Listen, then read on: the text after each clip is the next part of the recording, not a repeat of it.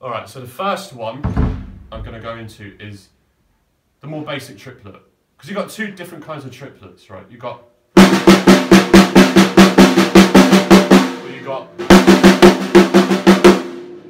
You're going to need a difference, right? So one is...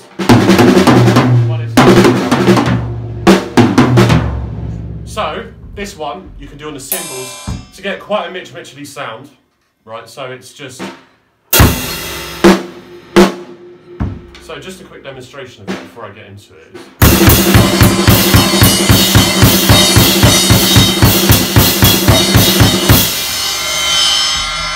Right, and it's pretty simple. It's one of them ones that sounds complex, but once you get down to it, really, really simple. And you can make all different kinds of sounds with it. You can go... Right, so it's just... Now you want to... you can put the bass drum anywhere you like. I don't know how other to put the bass drum in this rhythm, but I just put it on the down. So when you hit the cymbal, first hit, right bass drum or left bass drum, whatever you want to use. I don't know how to use double bass drum in this rhythm, but yeah. So it's hit the snare twice after that. You know.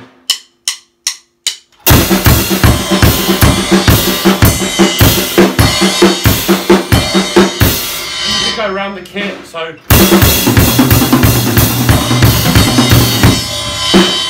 and you know, once you make that faster and faster, it's just going to be flowing, man. That's just what happened to me at least. Just went.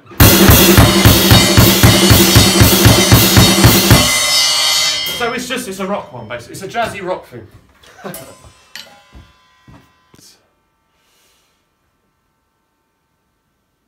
The John Bonham triplet, but there's another bass drum added onto it because John Bonham has one bass drum, one big ass bass drum.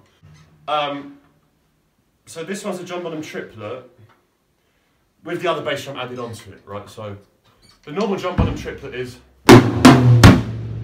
left hand, right hand kick, bass drum, you know.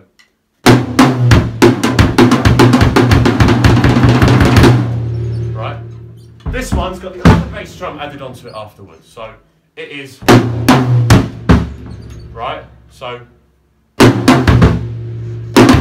like, but spread out across the drums. Each drum is playing a different part of this. That's basically what it is. You know, you can do it with your right hand, I can't really do that. How the hell you do that, I have no idea. You can reverse the bass drums, right, left. Go from left to right bass drum. It all depends on what hand you use, but at the end of the day, it's right. So to speed that up, right.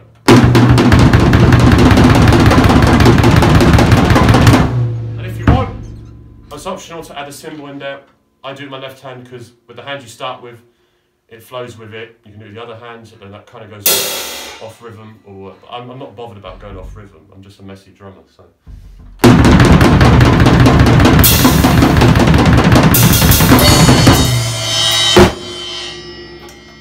Yeah, when I'm doing a solo, I'll go off time a bit, but in a song I try and keep on time at least. All right, so the last rhythm before I put all of these into an example of a beat is just a basic double bass drum solo beat. So there's two ways of doing this thing. So it's just the kind of beats you do when the double bass drum is just going at the bottom, just like.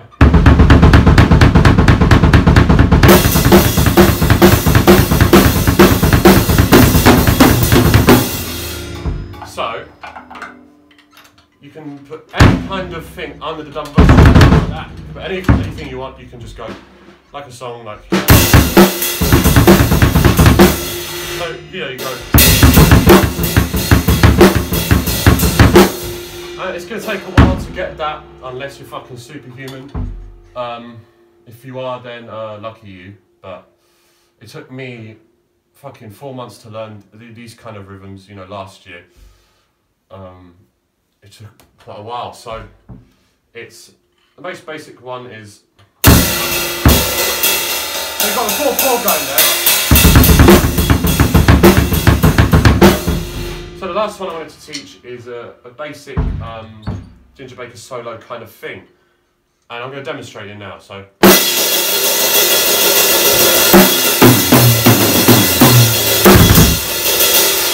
that, right? So it's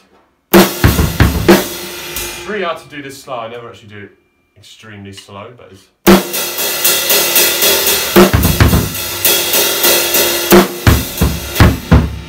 basically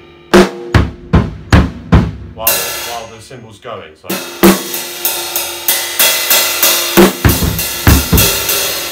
see, I did it wrong there. So